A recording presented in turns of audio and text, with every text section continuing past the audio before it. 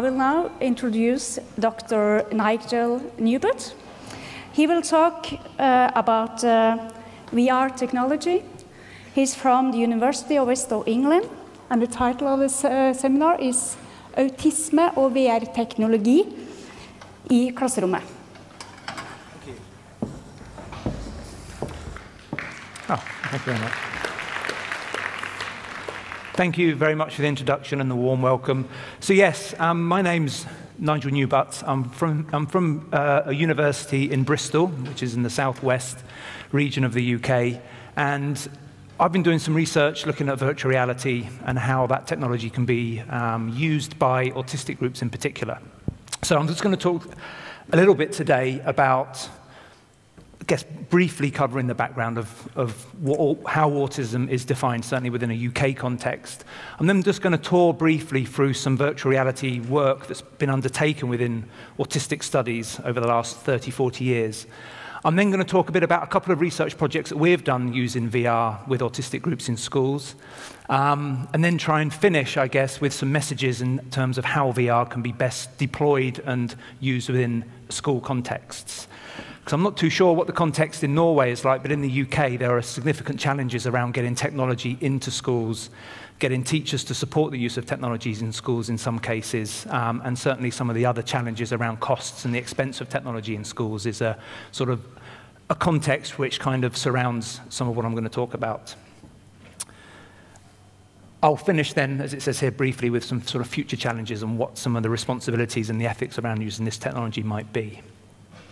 So firstly, just a little bit about me. I have a digital media background, which is where my undergraduate degree is within, and I also have then a master's in education and pedagogic type areas, and then also looked through my PhD work to link special education and psychology together. So I kind of come at this from a sort of triangulated approach, I guess, in terms of being a bit of a technologist, a bit of an educationist, and a bit of a psychologist, looking at the use of technology for these particular groups.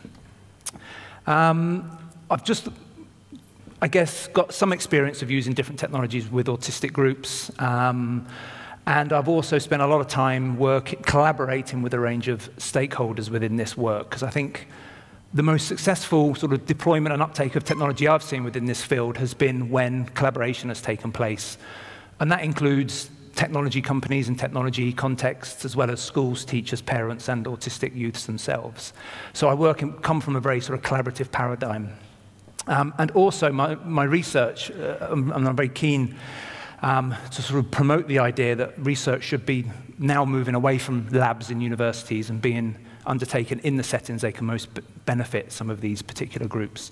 So I'm going to talk a bit about some of that in particular, actually working within in situ settings.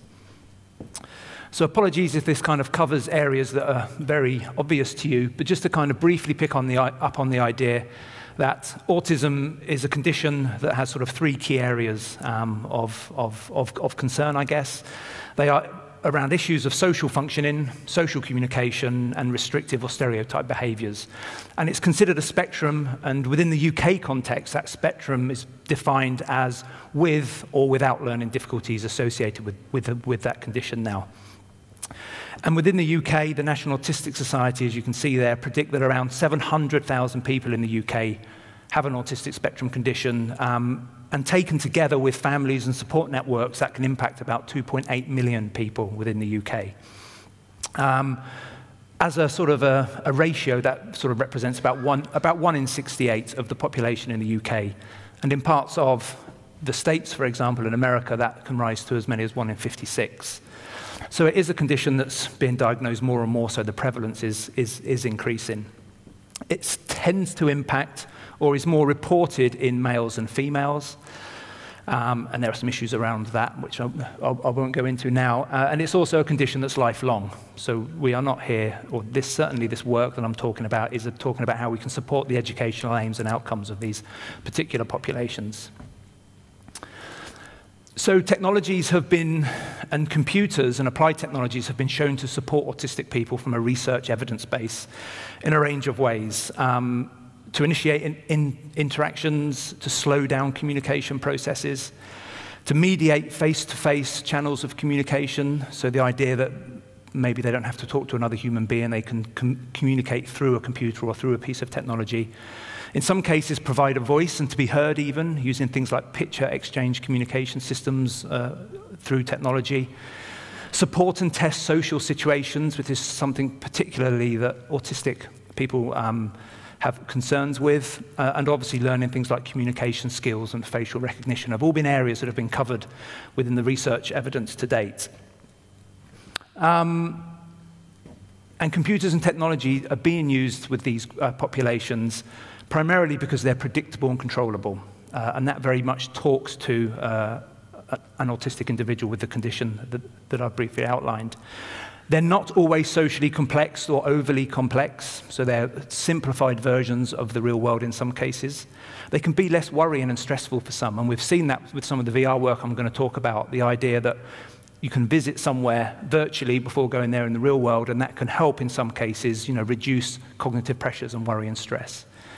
They can also be a place to test different situations, socializing, communication without real-world consequences, which again is an appealing sort of context for autistic individuals. They often involve a one-to-one interaction, so often it will be a person using a piece of technology one-to-one.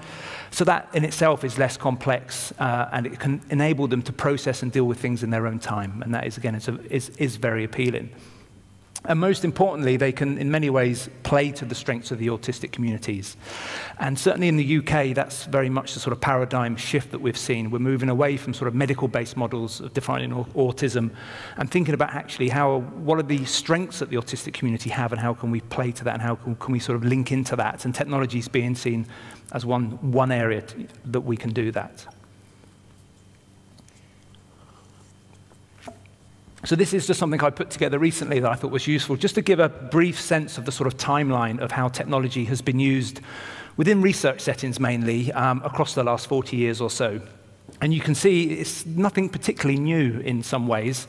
Since the 1970s, looking at how multimedia computers, as they were described then, can be used to support autistic individuals, program things like teaching, reading skills, verbalization skills, and then right the way through to most recent sort of technologies where we've seen things like iPads, touchscreen technologies, and of course, virtual reality technologies. So it is a field that has some sort of situation over the last 40 years. But that said, when we look at the actual evidence to support the use of virtual reality with autistic people, we can see that the evidence base is slowly but surely growing since the 1960s on the far left through to 2017 here. So the evidence base is increasing, which gives us, and I think as teachers, as educators, we often look to the evidence base, don't we, in terms of what we should be doing and how we should be doing it. And does this have a positive outcome in any way for the people we're working with? So that's a sense of the evidence base increasing over the last 30 or 40 years. And when we look at where that evidence is situated, it mainly comes from a UK and a US context primarily, which is more for interest than any further examination than that at this point. So just kind of in sum, I guess, the idea that head-mounted display virtual reality technologies can be used in a similar way to how other technologies have been used, I think we hypothesize. So the idea of making mistakes without real-life consequences, learning and developing and testing social skills, alongside developing confidence, and I think that's really important. The idea that you can rehearse something and develop confidence through doing that is something that is potentially appealing for this type of technology. And also things like communication and collaboration skills, which we've seen developed within these spaces. And of course, one of the big questions within this field is about real-world generalization. In other words, can what is being experienced in the virtual reality environment, can that learning then be transferred into a real-world setting? Which is one of the sort of questions that we haven't really started to tackle in enough detail. So one of the first sort of pieces of virtual reality head-mounted display technologies used within this field was by colleagues in the US, Dorothy Strickland and colleagues in the mid-1990s. As you can see, used a piece of very large head-mounted display coupled to what I'm sure would have been very large computers in a lab in California. And you can see the type of graphics that they were developing at that time. And this was about teaching road safety and road crossing skills in autistic youths. And really, they wanted to address two things. Would somebody with autism wear a head-mounted display? And if they were willing to wear it, because they can sometimes present with sensory concerns, would they then experience it in a real enough way to learn something within that? So they were some questions that they were exploring in 1996. But then when we think, so what was the next piece of work that kind of built on that and looked at head-mounted display technologies with autistic youths or autistic individuals at all? It wasn't until 2015 and 16 that we see the next published work emerging within this field. So there's quite a big gap.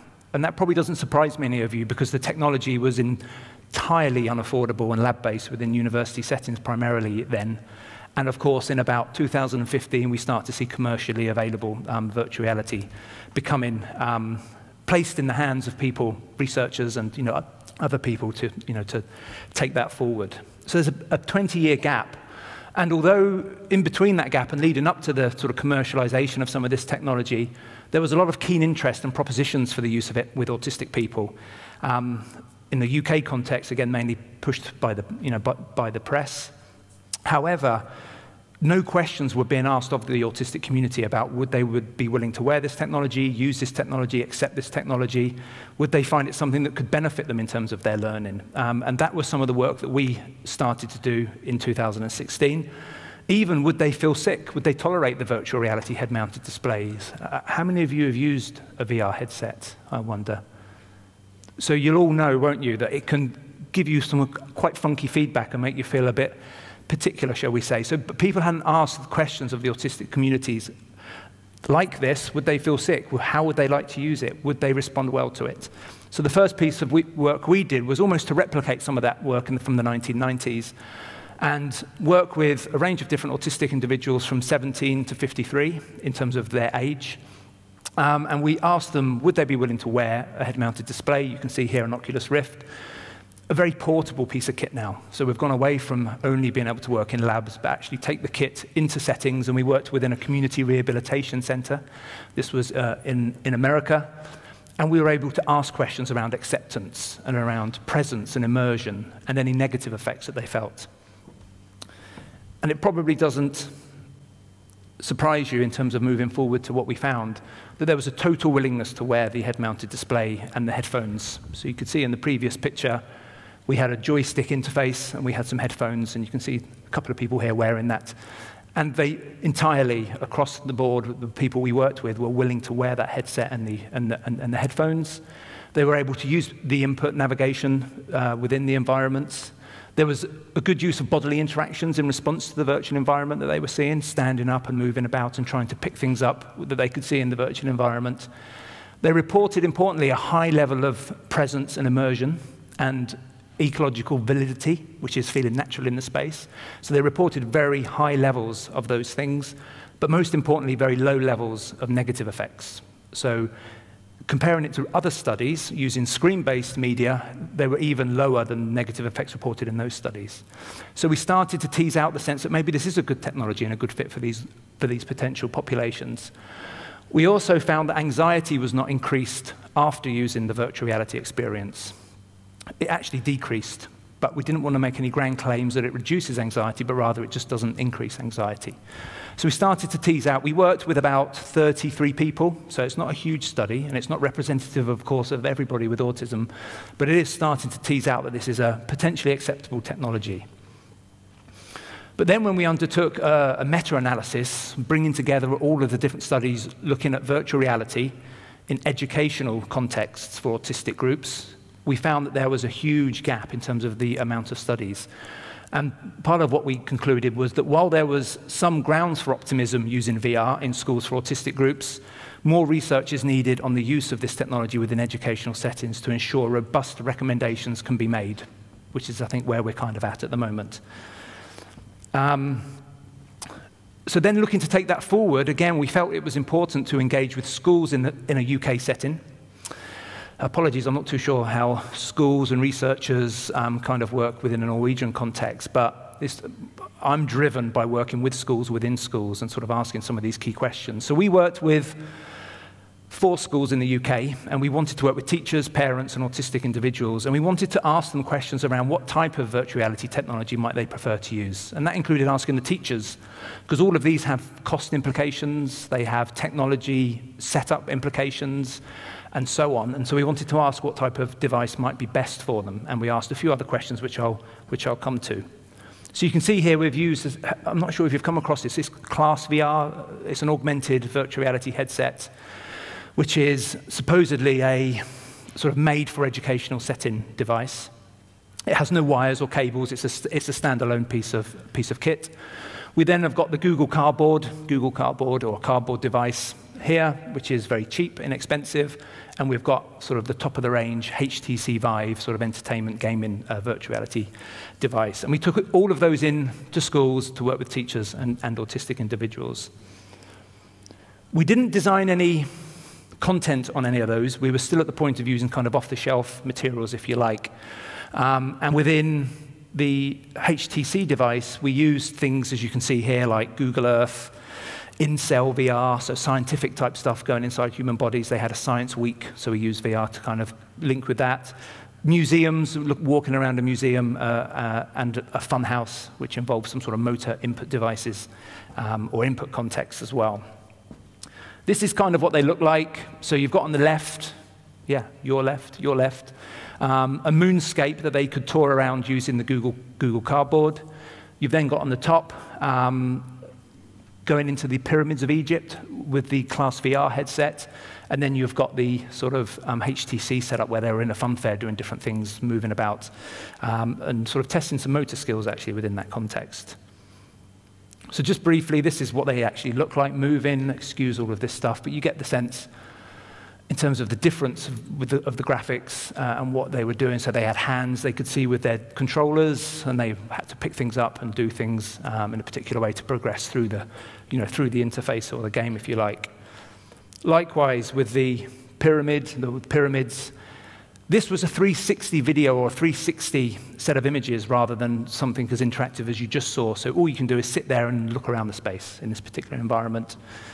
And likewise, with the moonscape, this was a little bit more interactive insofar that you could press a button on the top of the Google Cardboard and you would actually move around the space, while you could also look around it in a 360 context, as you can see.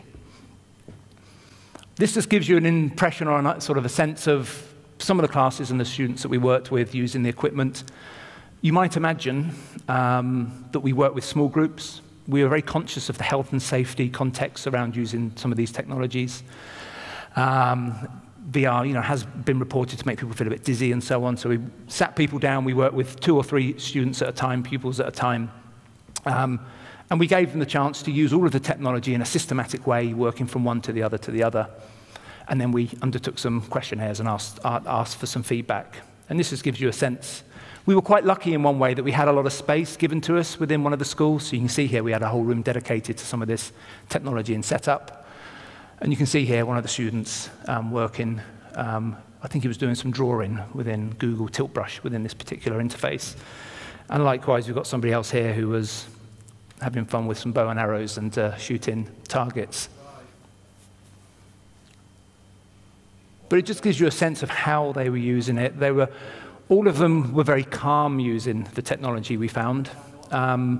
We also found all the teachers reported seeing people collaborating and talking to one another. So on some occasions, I think you can see on, no, these pictures don't demonstrate it, but on some occasions we had somebody using the device and somebody watching them using the device in terms of seeing what they could do on this screen.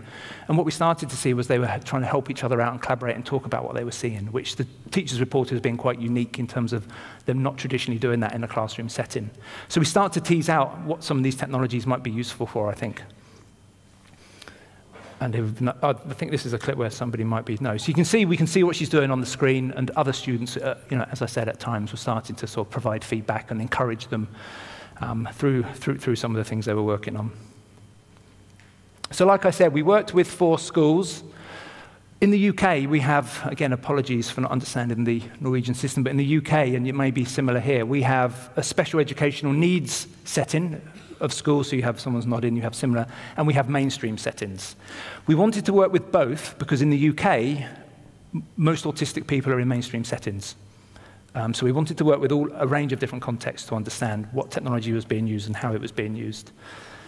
This just gives you sort of a snapshot of the profiles that we worked with. And you can see we worked with 43 students overall, ranging from 6 to 16.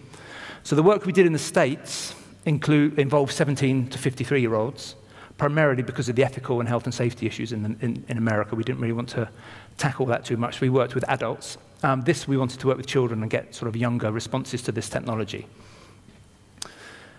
So you can see, obviously, in the special needs setting, they were all autistic pupils we worked with, and you can see across the mainstream setting, there was a sort of a 50-50, 60-40 split. So we first of all asked about device preference. And the next slide gives you an overview, as you can see here, of the reported preference for those devices.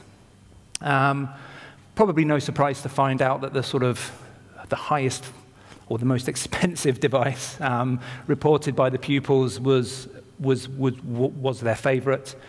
This was followed by the Google Cardboard, or the sort of low-tech option, and unfortunately, the Class VR option was the least preferred, reported by those groups.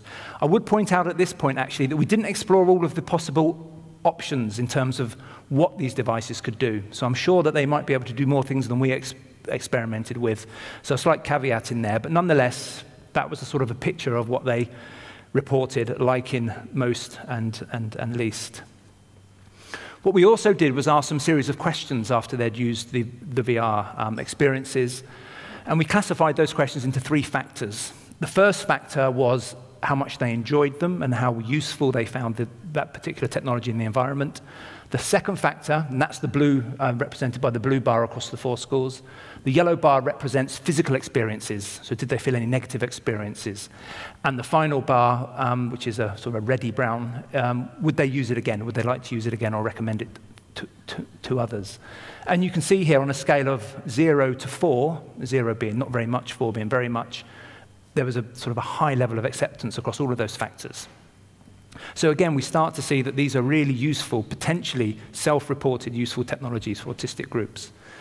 We then gave them 8 different questions asking them how might they like to use VR. And these ranged from developing social skills, making friends, relaxing them, developing learning opportunities, and others.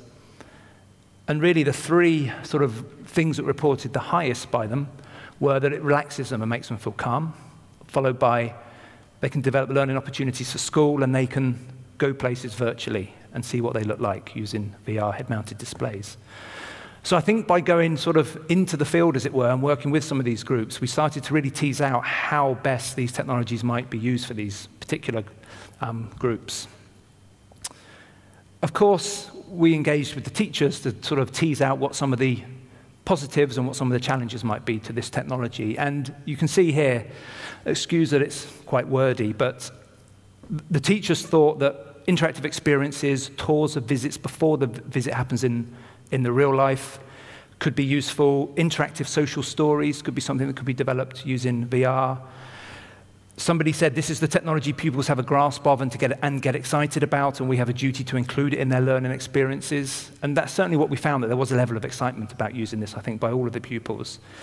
Somebody said they were amazed how pupils who don't normally speak to each other began supporting each other and communicating positively, which is something else that emerged, to make lessons more interesting, and also children could learn in a therapeutic environment. So linking the idea that these are calming spaces that we can build in some learning, we've kind of got a win-win potential situation. However, it's not without challenges. I think we would all recognize that. And you can see some of the feedback we got was it could be difficult to get some students off VR. You know, autistic pupils can sometimes present with obsessive compulsive tendencies, and I think having a technology or something that they can get very immersed in could be an issue. Appropriate space in classrooms came up. So we were lucky we had quite a big space, but not all classrooms have that, not all schools have that affordance. So they identified space being a potential barrier. Class sizes and the experience of teachers being able to control this technology and be comfortable using this technology was reported as a potential challenge.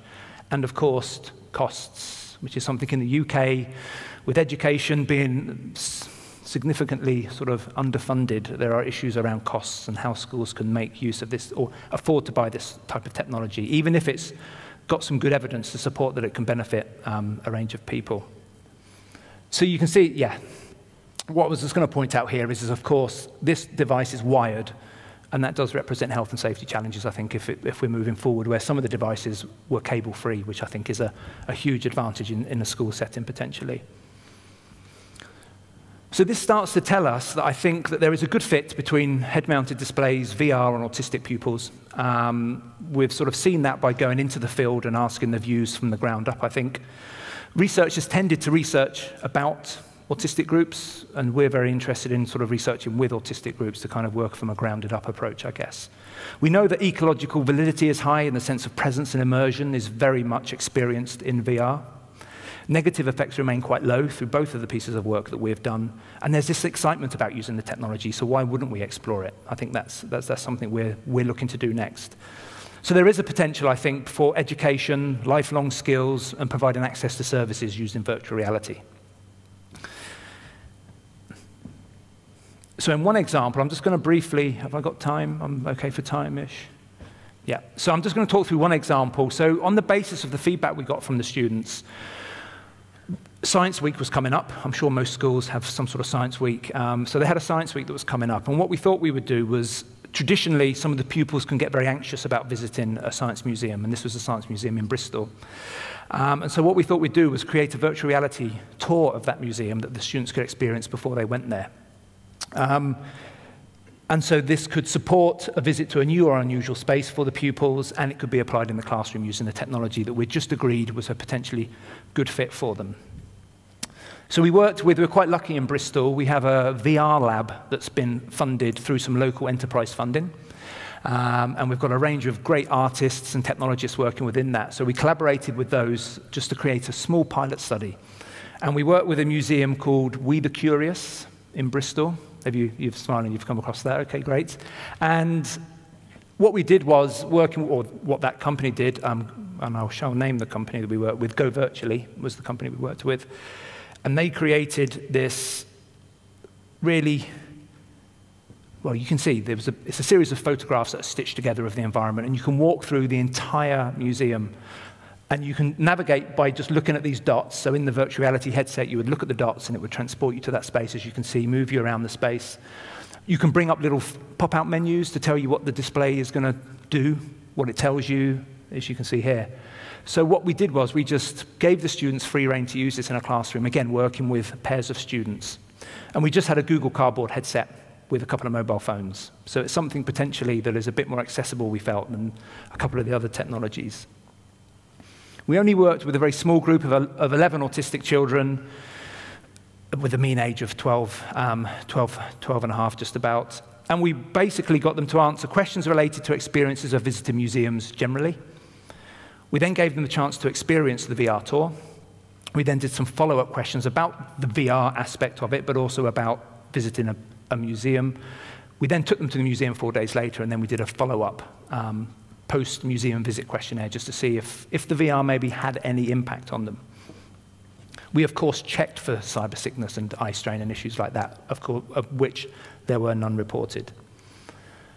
So again, what we found was, on a scale of 0 to 4, I guess, we found that, again, they reported of sort of very high levels of acceptance around high levels of enjoying the app, of finding the app relaxing to use. So those things are coming out to the fore again. They felt it helped them prepare for the visit. This is sort of their words, I guess, and it helped them to understand what to expect. And what we saw when they were using the app was that they were actually talking to each other about going to different parts of the museum, and you could see them walking through the museum virtually, planning where they were going to go. And the teachers reported that when they went there, the students, as soon as they got through the door, they were able to know and navigate where they were going to go. One thing we didn't account for, you'll probably notice from the tour that it's empty, so this was done when it was closed. But of course, in real life, there was a few. I think we were promised to have access where there would be no other schools, but of course, when we turned up, it was full of lots of schools and lots of pupils. So it was a bit more noisy and a bit more overwhelming. But nonetheless, the students were able to have arrived knowing what to expect to see, plotted some routes through the museum, and they seemed to follow those. was the feedback we had.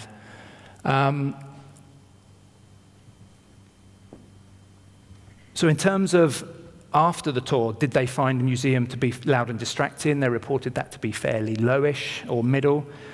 I found it to be confusing and I got lost. Again, they reported that very low, which is good. They knew where things were, and they reported that quite high in terms of levels of acceptance. And they also reported finding the app helpful to visit the space before they visited in the real world, I guess. So they started to then suggest that the VR app might have helped them to enjoy the visit more than if they hadn't used the VR app. So without wanting to make any grand claims that it was definitely because of the VR experience, I think it just, again, starts to give us an understanding of how VR might be able to benefit some of these groups that we're looking to work with moving forward. So I think some of the interesting points we took away from that, again, was that the VR app helped to calm and relax the children. It seemed to help them know what to do and what to expect before they visited. It also helped to alleviate issues of confusion, I think, in terms of what they were going to be faced with and how they might deal with that. It obviously helped them to visualize the space before they went there in quite a sort of realistic manner. That sense of presence and immersion that we talk about, and that's that sort of connection. And by the way, I think when we talk about immersion and presence, the reason that it's important is because that connects with generalizability. So the more immersed and present we feel somewhere, the greater the generalizability becomes. And the reports of museums being distracting were actually similar before and after they visited. So a bit of caution applied around this, but we found it a very interesting sort of experiment to do. So I think overall, the use of low-tech options could prove useful in schools. We found the very expensive high-tech solutions to be a bit overwhelming for teachers in some cases. I would suggest that we start to think about experimenting by downloading some free content that links with curriculum, which is something that the school's moving forward with. Using a smartphone with a Google Cardboard device seemed to be okay for most of the students. They enjoyed that. And also consider using VR for calming or reducing issues in the classroom in terms of a change of sensory environment, potentially, because that's what the students seem to report liking it for. So again, in terms of how can we use VR in schools, what do we need to know? It's certainly that some of the messages that we would sort of push forward were around, you'll definitely need some physical space, some time, and a chance to try things if you want to use VR in schools with autistic groups. Using a head-mounted display is fine. A cardboard head-mounted display is fine. I've still carried mine with me in my bag that was used by 43 pupils over a 6-month period, and it's still intact. A bit of sellotape, but it's still intact. We've found very limited, if any, reasons to believe that VR and head-mounted displays would have any negative effects, but you need to continue to monitor that. We did follow up with the pupils to make sure they weren't feeling sick, an hour after, 3 hours after, and so on. Using a YouTube app with 3D content on a smartphone with a Google Cardboard device and linking that content to history, science, geography, social sciences within schools could be a way that you might want to experiment moving forward. And finding some relaxing content as well is something that we would sort of recommend in terms of what we've found so far. In terms of bridging the gaps, so these are some messages from one of the head teachers that we worked with, actually, and thinking about how his school might adopt some of this. And we have just recently produced a kind of a quick guide for teachers wanting to use VR in schools with autistic people. And that's something that will be available in terms of just summarizing what we found and how we think you might want to start working with VR in schools with autistic people. And that is something I can certainly provide through the conference. But the head teachers' sort of feedback or messages were to identify a need. What do you want to use virtual reality head-mounted displays for? How is it going to improve things? Where's it going to fit? Identify what you're currently doing, and what you're doing, if you're doing anything about it, and how effective it is. So things like travel training, which is something we looked at with the museum context. So look at what you're currently doing and look at how VR can potentially improve that, and make sure it links in with that. Researching the available and appropriate options, so being aware of what the costs, what the technology sort of infrastructure you would need might be, and potentially working with VR communities and researchers to make that happen would be one way that he suggested. Bidding for equipment as well, and making sure if you do bid for equipment that training needs are embedded within that. So often we find, again, I'm not sure what it's like in Norway, but in the UK, if you go to any school and look in their technology cupboard, there'll just be mountains of iPads and computers just still in the cupboards that haven't been opened or used and have become obsolete and potentially. And I think one of the issues around that is around training. We've got this device, what can we do with it? How can we quickly adopt it and use it in our classrooms? And I think that's something that needs to be identified from the outset and supported. Staff, which links then to staff training and the commitment to continue developing staff around the use of some of this technology. He suggested looking at a 5-year cycle in terms of outcomes and results, so sticking with it. Don't just think that this is going to be something that can be parachuted in for a few months and have a huge impact. You might need to embed it and have a longer-term sort of picture in terms of what you might expect from that technology. And of course, the cost issue. In the UK, we have things called academy trusts, which are a collection of schools that have often come together and been funded together. And the idea that potentially that collection of schools can own some technology that can be circulated between them is one sort of way that he suggested you could get around the issue of cost. But my final sort of thoughts and messages really are, in order for this field to move forward successfully, it's been moving very slowly, as you would have seen from the 1996 to the 2018 sort of research field. If this is to move forward quickly, we need to collaborate. We need to work with teachers, we need to work with researchers, we need to work with psychologists, we need to work with technologists and so on. It's obvious to most of us here, but it's something that hasn't often happened within this field. We need the evidence. I think we all need evidence to support what we're doing and why we're doing it, and that is something that needs to come out of the work that as we move ahead. So the evaluation of this work is important. We need content. We're desperate for content. I haven't yet started building bespoke content. We did one project that you saw there with the We the Curious, but content is key. I think we've got the technology, we've got the hardware. We need the content now. We need bespoke modules that will help support communication or social skills or job interview skills or whatever it might be that we're wanting to develop with these particular populations. We need to involve the autistic communities. Again, in the UK, that's something that shifted quite quickly over a short period of time. As I said before, we've moved away from researching about autistic people. We're now researching with autistic people, which I think is we stand to learn a lot more and have better outcomes for autistic groups if we do that. So involving autistic communities is really important. And that includes teachers, the pupils, parents, and so on. And obviously access, which is really important. So place in the hands, the technology in the hands of the people who can benefit, if that's what we're saying. We've got to make sure that it's scalable, that we've got some sort of model behind that to enable that to happen. Otherwise, frankly, it's fairly useless if we're developing an argument for this technology being really good over here, but we can't get it over there. So those are some of the things, the challenges, the thoughts, I think, from the work that we've done so far and moving that ahead. So just to really finish by thanking the organisers for inviting me to come and speak to you. Thank you, all of you, for sort of listening to what I've had to say, and hopefully some of it's resonated or answered a few questions that you may have had. I've had an autistic mentor with me through this, helping to feed into the work that I've been doing, and I must thank him. And also thanks to the schools who have given their time to participate in this work, because we all know how precious time is within schools. I'll be about for the rest of the evening and tomorrow if there are any specific questions that might be useful to discuss. I don't think we have time in this format for them necessarily, do we? But I'll be around. So thank you so much for your attention and listening to what I've had to say. I really appreciate it. Thank you.